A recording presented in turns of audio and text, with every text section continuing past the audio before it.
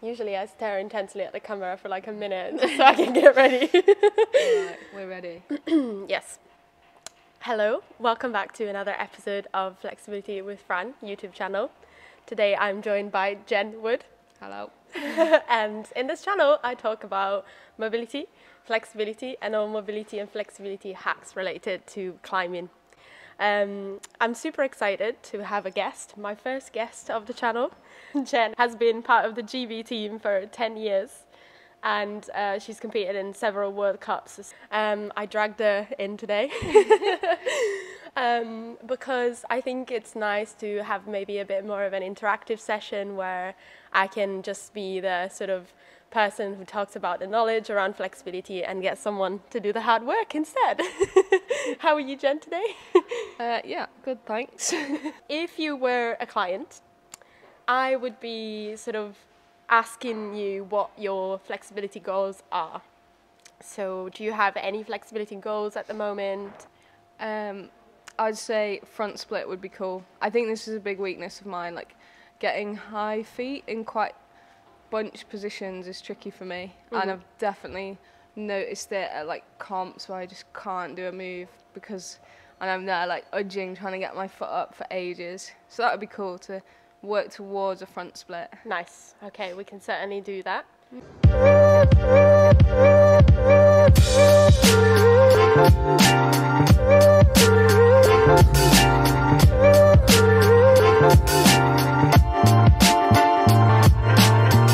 If a client approaches me, the first thing that I do is to assess their joints and their single capacity in every joint, and specifically the joints that would then help reaching the client's flexibility goals. So in Jen's case, front splits, I'm going to be assessing the hips, of course, which is where the main movement happens. I'm going to be assessing the spine, especially the lumbar spine, the lower back, to see if there's any kind of issues there, or like if she's just good to go. And then accessories, joints like knees and ankles, just to see how stable she is, and the lower body, and make sure she doesn't like crack under pressure. So we're going to start with the hips. Yeah. Any predictions? Tight hip flexors, I reckon. Okay. Tight ankles. Okay. I'm not sure about my back. Okay, we'll see. All right. So let's get you down on the floor. So with your spine down. And basically, all I do is to check your rotational capacity of the joint. So if you can get your knee to hip height and bend it like this, exactly. So I'd like you to show me how much you can take your heel out without moving the knee from where it is. Oh my gosh.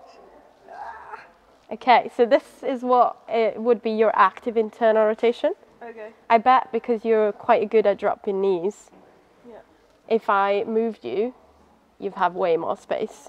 Whoa, I'm getting crampy. I know. Yeah, this is a crampy one. Always a crampy one. Okay, do it again. Okay, perfect. And then come back to your center and then see if you can take your heel over to that side and just show me however far you can. All right. This is I would say average hip mobility. Okay. Yeah. Right. So this is external rotation. And again, I mean in a front split scenario, none of these two matter like much because you're not having to open your hip or close them this way. You'll just have to be bringing them in and extending them. Okay. But the rotational capacity is the first capacity that we want to have a look at in a joint. So I always check internal and external rotation and see if there's any pain as the client moves or if there's any like basically no mobility whatsoever. But Jen is pretty average, I would say, so it's a good sign, and we don't have to focus about this today. We'll just look at specifically the movements that we're interested in. I then proceeded to check Jen's right hip internal and external rotation, and here there was no issues whatsoever as well. If anything, a bit more mobility than on the left. And then we moved on to hip flexion and hip extension, and here's that she got her second cramp and a third one as well. Finally, moving on to assessment of the spine. Spine is always linear capacity first, so checking how much flexion and extension there is, but Jen showed no issues whatsoever. If you guys have been following my work for a while, you already know that I'm a big fan of warming up individual joints before we connect into multi-joints functions, and here I'm showing Jen some Ankles and knees controlled articular rotation, and you will see the hip controlled articular rotation live. Controlled articular rotation, it's a very fancy word to say that we just try and find it's a very fancy word to say that we just isolate movements in a specific joint, and in this case it will be the hip. I always recommend my clients to do it against something that they can hold on to, so they block automatically any movements from the spine and any kind of compensation into the side of the body.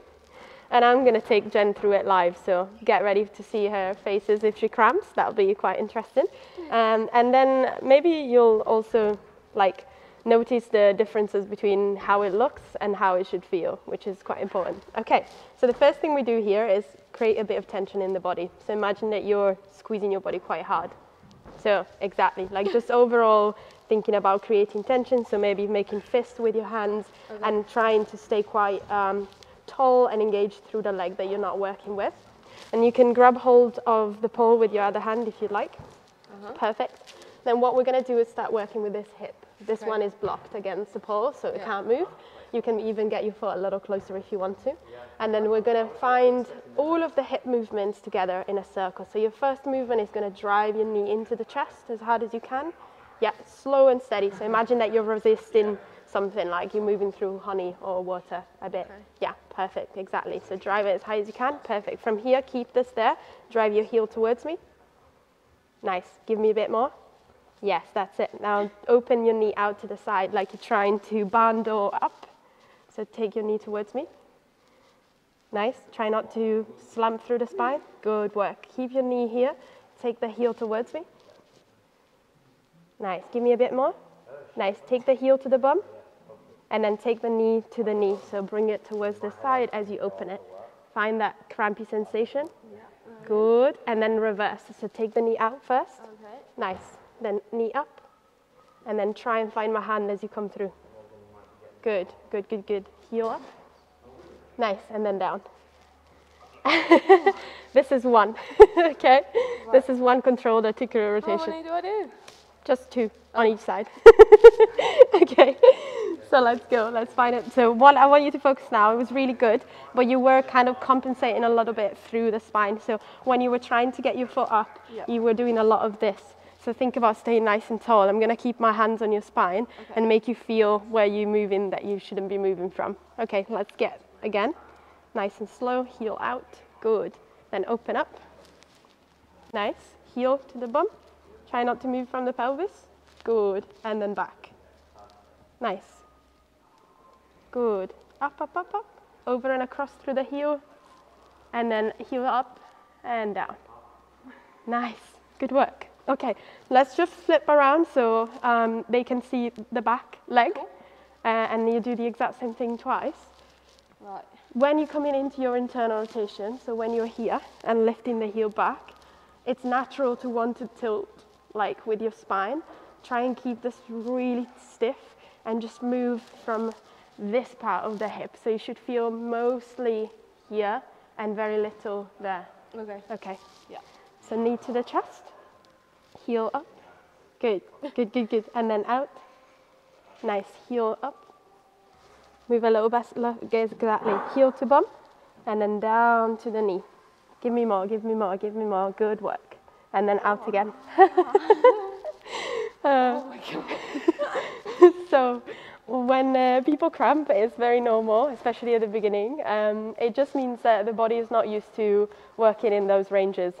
So don't worry if you cramp once or twice. If it is very recurrent, then maybe you'd be looking at other things like nutrition and, you know, rest. But if it is just one cramp or two, then it's very normal and actually quite welcome. It means that we're just firing up the fibers that haven't been used for a while. So good work, Jen. Let's get it. Coming up again and then up. Yeah. Good, good. And then drive it all the way. And then give me the heel lift and then down. Nice. Just one more. Go a little slower. I'm going to say less so that you can kind of memorize the process. Hold with this hand the pole so you're not moving at all from the spine. Nice. And then up, out. Yep. Take the knee first. Good. Good. Heel to bum. Fight that cramp. Coming down. Yes, and then out again. Up, up, up, up. Nice. Good work. You will now see footage of Jen trying her front splits, but because we filmed this on a camera without anyone filming for us, I actually accidentally cut her legs off, hence why you've seen a split screen where Jen is showing her front splits with me, and also the day after when I realised I needed a footage again. Enjoy! Good work. I think that's it. Yeah, okay, good, good, good. Can you come up or do you need a hand? Nice. So this was right leg forward, left leg back, okay? Yeah. Yeah. I think this side will be worse. Okay.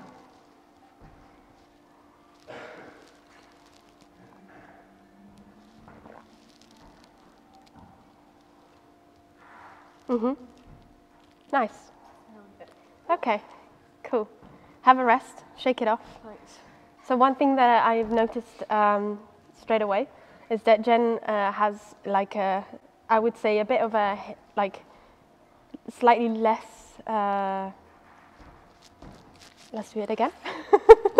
One thing that I noticed straight away is that Jen struggles a little bit with her hip extension, so the back leg is actually the one that is stopping her from going deeper than the front leg, which is something that I also predicted because climbers are a lot more used to doing this kind of movement than doing this kind of movement. So we're going to be working on that today, for sure, for sure. Okay, Cool. Cool, nice. Okay, so this is the main, I would say, I could call it the main components, the main drills of the session. I always aim for 3 or 4, not more than that, because otherwise the body will just get overwhelmed. And we, not just you, don't worry. We always look at some accessories, so how to maybe improve, you know, the hip flexion of the front leg and the hip extension of the back leg, but also we continue doing the main workout, which is getting into the splits. But we're going to structure them this way. So we're working on the hip flexion first, and what I want you to do with this is using your sticks so that you don't have to worry about balance at all. Yeah. Just want you to stay nice and tall here. Try not to look out for doing this kind of movements, which is very fair on the wall, by the way. I'm not saying that you can't, but when you're training mobility, you want to isolate as much as possible. So just get you extending the leg, holding it there, and then lowering down nice and slow. And we're going to do 6 on each leg. If you find these too easy, I've got some ankle weights for you. Yay. This is to improve this front leg. Then I'm going to get you down to the floor. And what I want you to do is with your sticks as well, so you don't have to lose balance, is thinking about the line of the hip. So you can check now like where my hip is. And I'm going to ask you to try and extend your hip without lifting. So without doing any movements to compensate. So you're going to press really strongly through the heel and try and fight for that hip to extend and the knee to extend. Lower down, go a little further, and repeat. Yeah? Until you feel like you can't move anymore, basically. Final one, which is, I would say, the most brutal one, but really fun to build strength and range at the same time. We're going to use core sliders. So one will be for padding and one will be for working. Starting from sort of a lunge position, you're going to slide all the way and then have to come back as well. So I'm not very warm, so you could see that I was doing this with my back, but the intention is try not to like move. So just really recruiting those muscles to come back, using both to squeeze in and out. So go as far as it feels good. Sweet. And if you get stuck, don't worry. That means that maybe you've pushed a little bit too far and you can readjust it on the next one. Okay. Yeah. We're going to start with this leg. So draw it into the chest and then extend the heel. Good. And work on staying tall through that and then coming back. So come back with your leg long. Okay. Yeah. Oh, we're going for 5 more. Nice. 4. Slow and steady. 3. Good work. Feel the burn? Yeah, it's hard. Yeah, good. And 2 more. Nice one. Last one. Nice. Awesome. Cool. Other leg.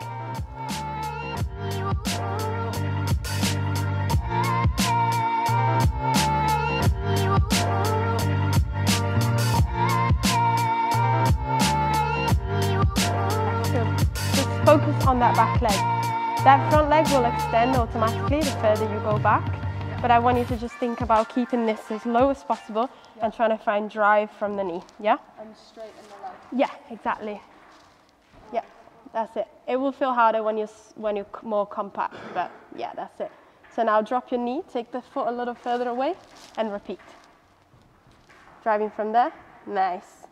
And then take it back again. Good. Drive, extend. Try and fight to extend that as much as possible. Nice work. And down. Cool. Nice. Okay, I'd say that's pretty much it. Good work. Okay, switch your leg.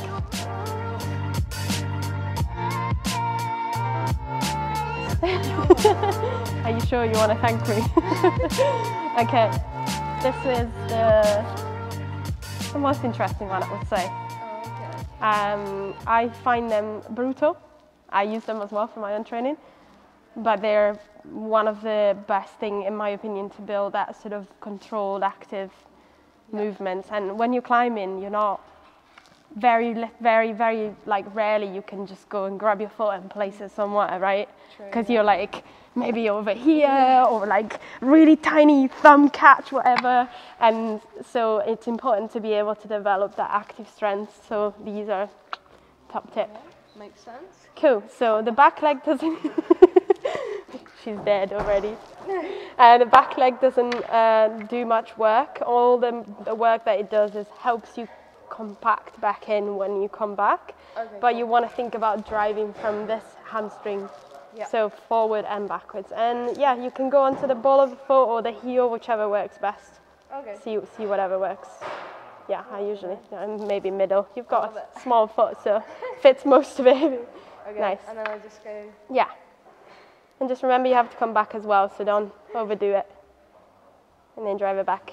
Come on. Oh man. Yeah.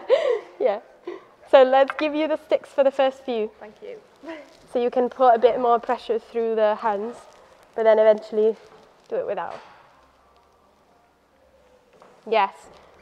Okay. I did loads of my arms. When you're coming back, try not to bend the knee, but come back to where you started with your hip. Does that make sense? So you've shifted forward with your hip. Yeah. So I don't want you to bend the knee, I just want you to be able to pull back. Yeah. So this leg can stay soft, but don't bend the knee, just drive back there. Yeah, that's it. So maybe a lot less for you at the first few. It doesn't matter if it isn't, really wide. Nice. Yeah, good. Okay, I'm getting it. Yeah. I'm going to be a bit meaner. That's it. Don't worry about bringing the heel under. You can leave it a little softer and forward. Because here you're in a very comfortable position. You're not doing any work. So if you want to keep yourself under tension all the time, just get to a point where you still feel the stretch, but without feeling it intense. Okay. Nice. So come back there maybe, and then come forward again. Yeah, there you go. Okay, let's try without sticks. All right. Nice, that's it. Yeah, perfect. And then make fist to draw the core, and last one. Come back, squeeze. Nice, all right, nice. Other side.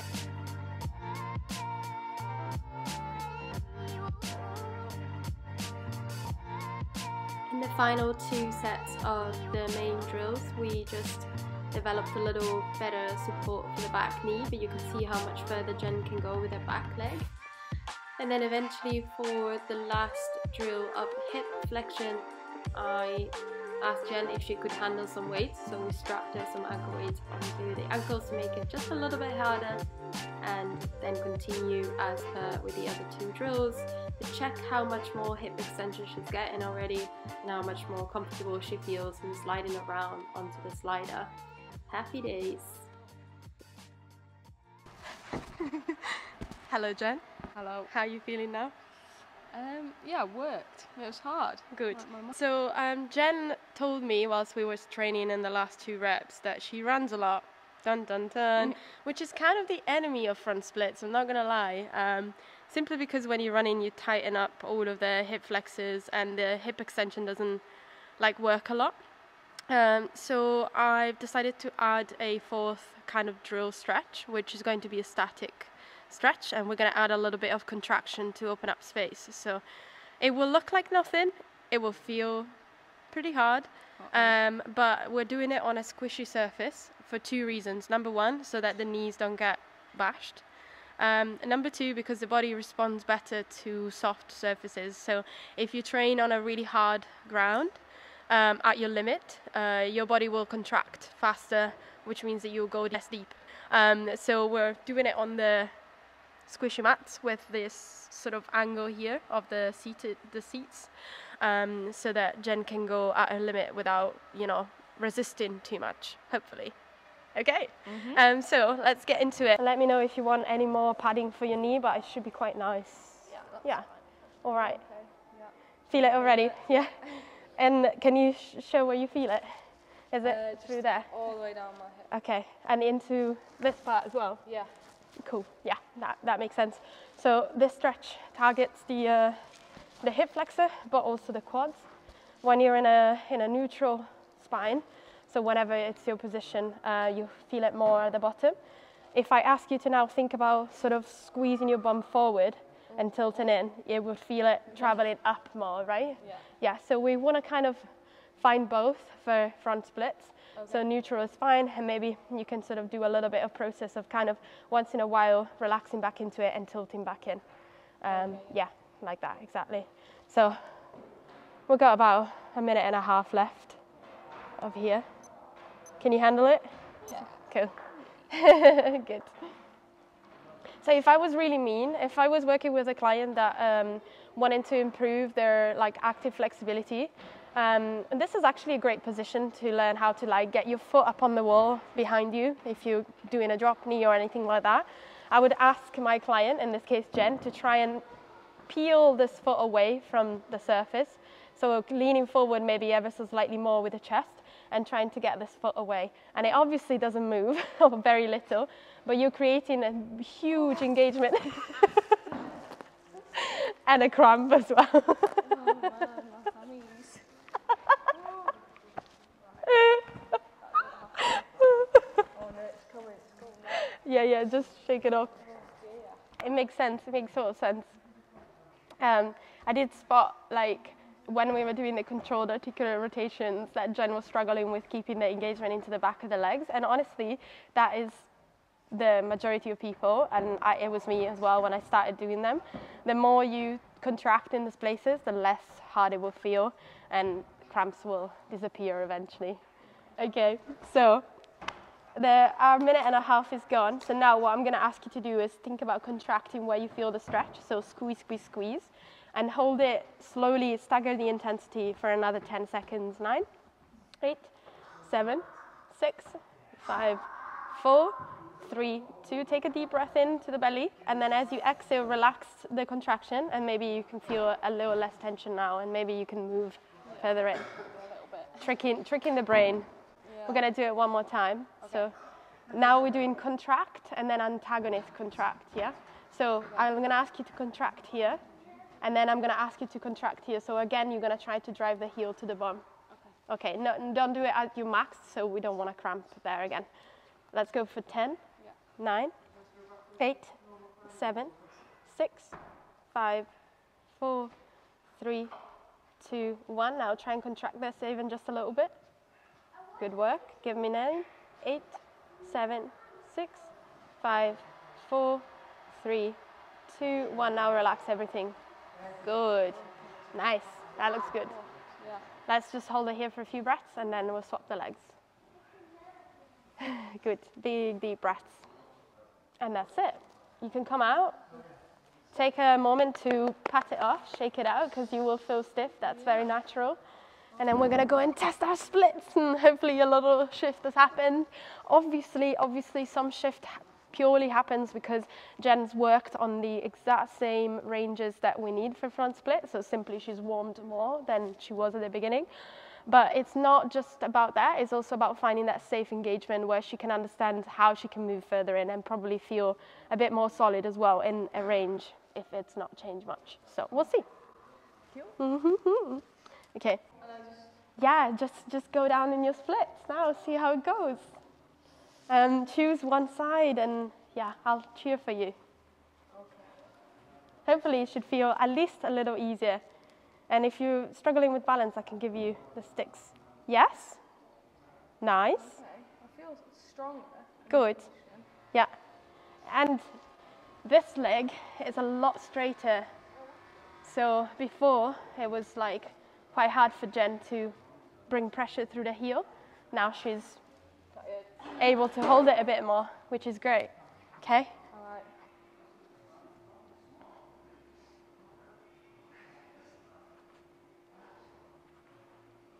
This is the worst side you said before. Yeah. So let's see if it feels any better. It does look Yeah, that is bad. good. I don't know. Can you extend this a bit more? Nice, that's it. Wonderful. Nice. Well done. Great. Nice work. Thanks. She survived, so it's doable. I hope you enjoyed the session, and I hope you enjoyed seeing Jen getting cramps all along. How do you feel? Any comments? Yeah, it was good. Like, exciting to see quick gains. Felt like it'd be a useful thing to add into like a warm-up. I don't know, I definitely feel like I got more range and like strength at that range as well, just in a short time. Perfect, perfect. That's kind of exactly what we want for climbers. Are you going to keep one or more of the drills that I've shown you in your routine? I feel I should keep them all. But if you had to pick one, which one was your, like, let's say, not favorite as in like not the easiest, but the one that you think worked you more? I like the lunge one where I just had to lift my leg a tiny bit. Like, it felt easy to work into a higher intensity quite gradually, and like an easy one just to throw in quite regularly. Yeah. Without being like horrendously painful. Okay, great, awesome, awesome. Thanks so much, Jen, for joining me. Well, thank you. That's cool. Yes, I'll see you on the next episode. Bye bye.